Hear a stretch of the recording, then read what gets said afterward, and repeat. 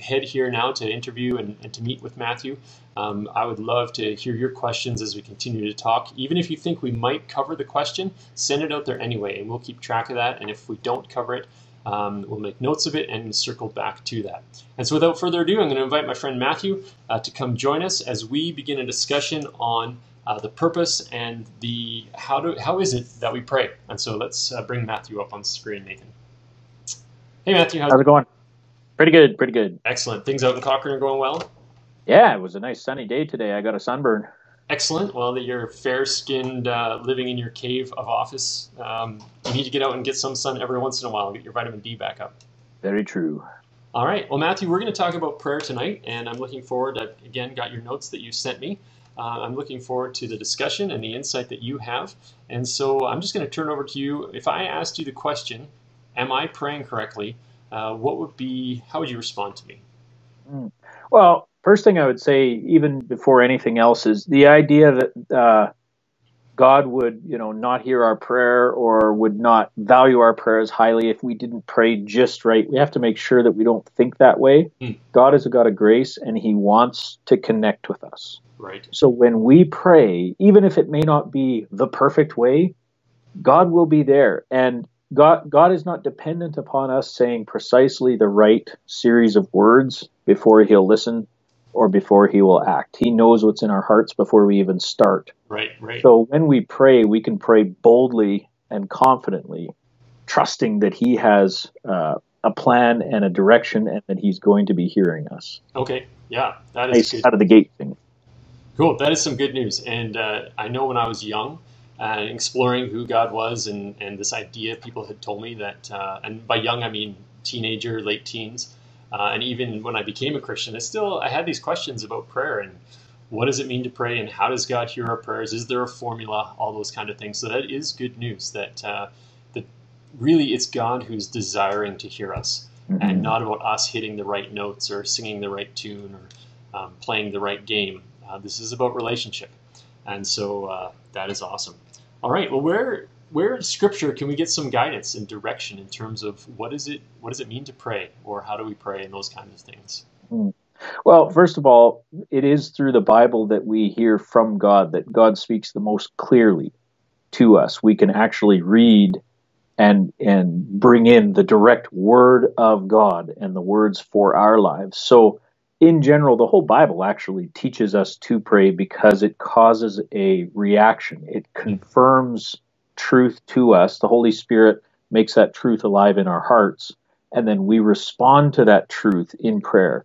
As God speaks to us, we speak back, and it is a two-way relationship. Not just through the Bible, the Spirit speaks to us in subtler ways, but the most clear way that we'll have is through the Bible. So when we're looking at prayer, it's kind of important to go back to the roots. The main passage, of course, is well known. It's Matthew 6, 9 to 13. Right. The Lord's Prayer. I think we can all say it by heart. If I was to ask you right now, let's put you on the spot, Tyler. Yeah. Tell me the Lord's Prayer. Without any hints, though. All right. Sorry, I was actually just checking with Nathan because we did have a slide for that, but we don't have it. So now I've got to pull it out. But our Father in heaven, hallowed be thy name. Thy kingdom come, thy word be done. Will be done on earth as it is in heaven. Give us this day our daily bread. And forgive us our debts or trespasses in whatever verse or translation we remembered it in, as we forgive those who have trespassed or sinned or done something against us. Lead us not into temptation, but deliver us from the evil one. Amen. And this is a key prayer. When people came to Jesus and they said, Lord, teach us to pray, Jesus obliged, and He said, this is a way to pray. Now, Jesus wasn't saying this is the only prayer that you can ever pray. We just have to sit in our prayer closet over and over praying the Lord's Prayer. But within the Lord's Prayer are all the key elements that should be with us as we pray. So first of all, you have adoration and praise. Okay. The way the Lord's Prayer starts is by saying, Our Father who art in heaven, hallowed be your name. Right. And that's where we start. Yeah, and I think it's such a good point that prayer begins with God. We hear His words to us through the Bible, and it also begins with our recognition of who God is. Yeah. And so as he's speaking to us, as we read scriptures, we see the faithfulness of God from Genesis to Revelation through all the ups and downs, turmoils that Israel went through, that the church has gone through, that we today are experiencing. And God's faithfulness reigns because he is holy. And he's calling us to holiness and to pursue him. And so, I mean, it starts with those words, and those words are lived out in Jesus, which is the crazy part to me, is that he came, he taught his disciples to pray this way, to recognize the holiness of God, and that we enter into God's holiness through Christ, through Jesus. That's an incredible story, even just in that first line. And so we begin with this recognition, as you say, about the holiness of God and his name and the importance of that name. And where does Jesus lead us from there?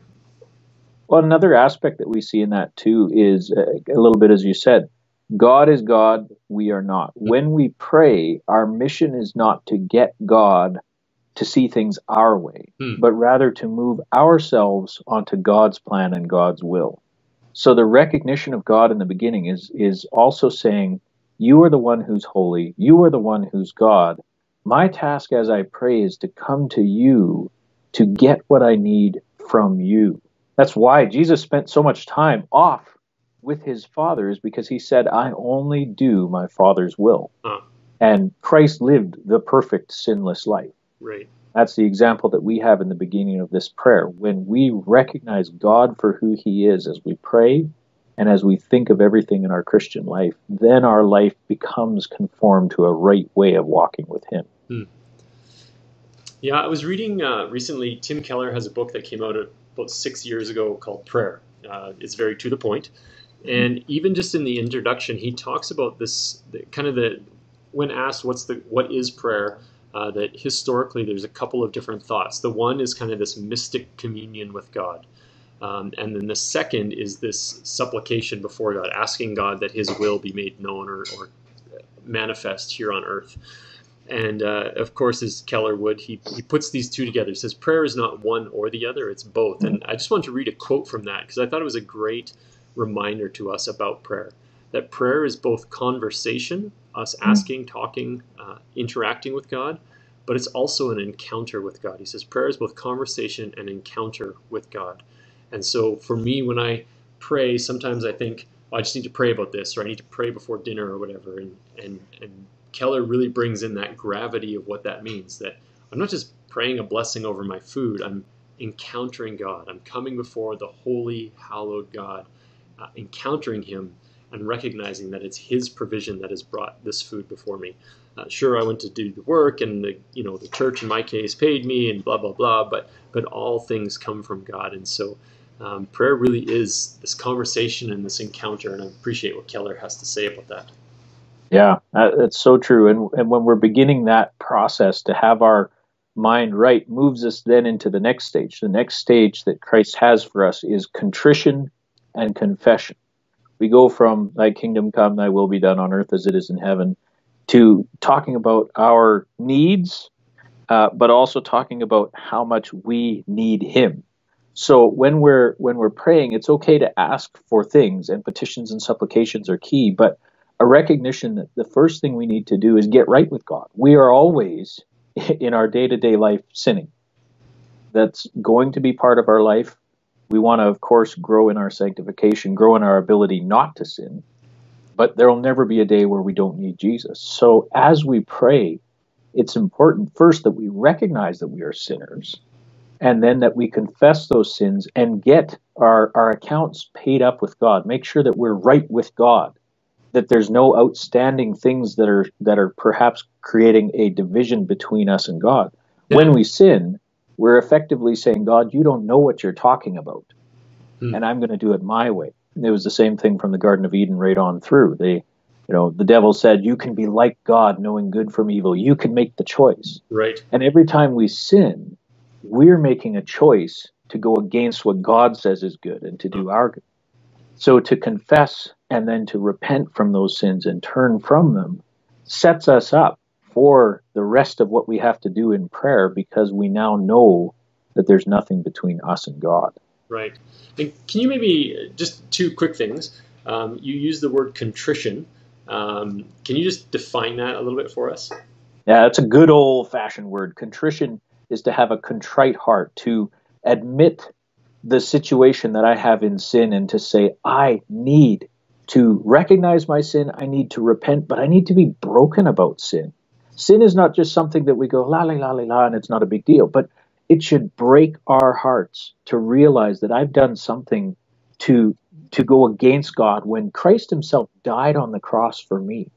And yet I still chose to sin. And that should weigh on us, not as a burden that can never be lifted, not as a condemnation, for there's no condemnation in Christ, but it should cause our heart to feel the sadness of sin. And do you have any advice or direction, guidance for?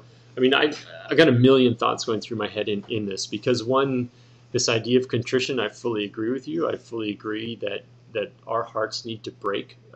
We need to be broken for the things in our lives that we hold on to. That God says, no, no, no, give those over to me. But how do we? I don't know how to ask this well, but how do we guard against beating ourselves up? To a monk back in Yeah.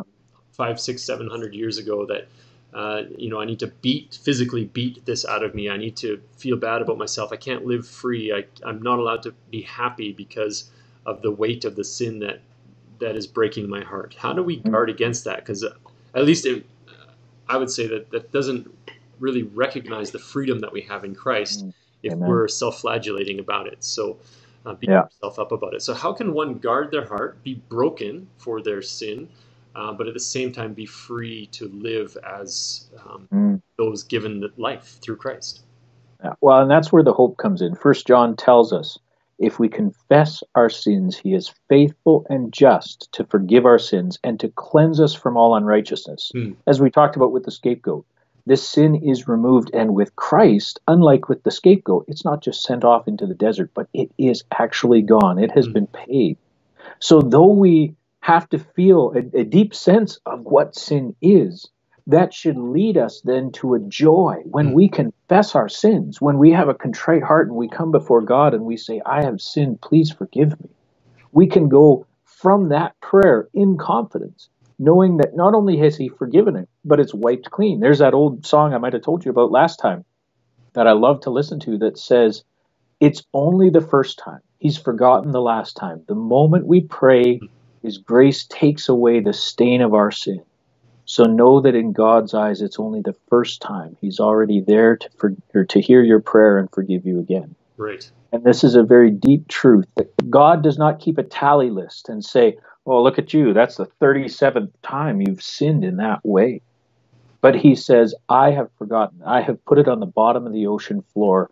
When you repent, it is done, and he is faithful and just. He is always sure, and we can always trust him. Right. And again, I mean, had a question, but I think you've answered it, is what about those scenarios where we find ourselves, we're broken about our sin in this moment, we confess them, and then we find ourselves right back there again and again and again. And but you answered that in the lyrics of that song that says, when I confess, in a sense, the next time is the first time. Yeah. So that is, again, great news. That's hopeful news. And something we need to practice probably. We always want to practice getting rid of the sin, but we probably, maybe in this day and age and some of the struggles that people face, maybe we need to practice living free a little bit more. Not free to do whatever we want. This isn't a sense of I'm free to run amok, but a freedom that God has actually forgiven me. God has given in Christ. I am free to become all he has created me to be. And he's taken that sin away. Yeah. Well, and the image that I love to use is when we talk about the walk of faith. It's you and God and you walking down the road, and it's a dirt road. It's not a nice, clean, paved one. And there's muddy parts, and there's big stones that you could stub your toe on, and there's patches where you could trip and fall and end up laying in the mud. But it doesn't do us any good when we sin, when we trip and fall and end up in the mud, to lay there, dumping the mud on top of ourselves and saying, woe is me. We have to get up, we have to clean ourselves off, and we have to continue to walk with God down the road. And he's standing there, picking us up out of that mud, dusting us off, cleansing us, and saying, walk with me. He never looks at us as we sin and says, wow, I'm shocked, because he paid those sins, those particular sins, on the cross. So if he knew you were going to sin, it doesn't mean he's happy about it, Right. but he's ready. Right. And when you come and say, Lord, I sinned, he doesn't go, I can't believe that you would do that. Right. He already paid it. Very good. That's awesome stuff. I was listening to a conversation between a couple of pastors. One is pastor of a huge church down in the U.S., and the other is pastor here up in Canada, but also has a leadership network that he kind of runs and whatnot. And this young pastor of the U.S., I think he's 32 or something like that, of this mega church, and in Oklahoma. And he was saying when he first became pastor, the word that God had given him was stride. And he said he didn't even know what the word stride meant. He had to go look it up. And this whole idea that it's not a running to everywhere as quick as possible, that our Christian walk is not, it is a walk. It's not a run. It's not a sprint. It's a marathon. It's a long distance. Keep going one step after the other. And he said, and that's really, that word for him just continues to resonate, continues to be a reminder. And in this interview, I listened to them. I don't actually know how long it was because I listened to it in high speed to kind of blast through it. But he used that word a number of times, and within multiple examples with his family, with leadership at the church, with his own walk in Christ, that as one who, he seemed very high strung. He seemed like a guy that had a propensity for running. He said, no, that word stride just keeps coming back again and again. And that would fit in with that description that you gave, the metaphor you gave about walking on this dusty road, just one step after another. More than a plod, it's not just grinding it out, but it's a stride and an intentional act of going the direction of Jesus. And so that's some good stuff. All right. Well, we have a few minutes left here. We've only gotten to the first little bit of the Lord's Prayer. Is there anything, do you want to, let's go to that last bit. I'm going to check and see if we have any questions that have popped up from people who are watching with us. But lead us into that final bit of the prayer that Jesus prayed, Matthew. Sounds good. Well, he does go on in the prayer after, in there he says, give us this day our daily bread. And it is right and good that we should give our prayers, our petitions, our supplications to God. The most common form of prayer in the Bible is people asking God for things, petitioning, praying, seeking for what they don't have. And God is the one who is the provider for all of our needs, spiritual, mental, physical, whatever it may be. Right. So it is right and good that we should go to God and ask for things. But we don't go to him like he's the heavenly bellboy with the faith, health, wealth, gospel kind of idea where we snap our fingers and we say, bring it on down. Right. We go to him as our Father who gives us what we need. And we say, Dad, I need these things. I think, nevertheless, just like Jesus did, nevertheless, not my will, but thy will be done. I'm asking, but I trust you will give me even better than I could ever ask or imagine. So when I pray in the recognition that God's will is the most important thing as I ask for things. Very good. That is some good stuff. And so to wrap it up then, or to sum it up, we come recognizing who God is, holy, that everything comes from him, that his clearest word to us is in Scripture, is through the Bible. Then we come recognizing who we are, our sinfulness and our brokenness, and needing to confess that, our contriteness, as you used, to come before God and recognize that we need to be broken and pour out our sins and confess before him, clearing a path to engage in conversation and relationship building and ask and seek his will in our life, that prayer is not about us getting what we want, so us becoming more like Christ and wanting what he wants, that we might become all he has created us to be. Did I cover it all? Did I get all your... I think you nailed it pretty well. All yeah. right, And sounds good. I wasn't even looking at my notes, so you must have communicated extremely clearly, which is awesome. I'm just going to double check one last time with the crew here. Any questions to address, team? No. Nope, it doesn't look like there's been any questions. That's how thorough you have been, which is much appreciated, and I am not at all surprised. And so we are going to wrap it up there. Church, I would invite you, anyone watching tonight, please join us again on Sunday as we gather together as the church in worship. Thank you, Matthew, for joining us, for being a part of this Wednesday night. And I have not worked far enough ahead to know what we're going to cover next week, but it's going to be another conversation, another direction straight out of your questions, church. and we were going to provide you with some answers. And so we thank you for joining us. My challenge to each one of us is tonight, go to God in prayer. Matthew had a quote here from Martin Luther that says, "It is a good thing to let prayer be the first business of the morning and the last at night. Guard yourself carefully against those false, deluding ideas which tell you, 'Wait a little while and I will pray in an hour. First I must attend to this or that.'" Let us, church, go before the holy God, confess with our contrite hearts that we are sinful, but he is holy, that he laid his life down for us, that we might be called sons and children, sons and daughters of God, co-heirs with Christ. You are his people. He is our God. Let us go to him in prayer. Father, we thank you for tonight. I thank you for my friend Matthew and for the church that is before us as we continue the conversation as your people. May we honor you with all that we do. In Christ's name we pray. Amen. Thanks, Matthew. Have a great night. We will Thanks a talk lot. soon. Excellent. All Have right. a good one. Bye-bye.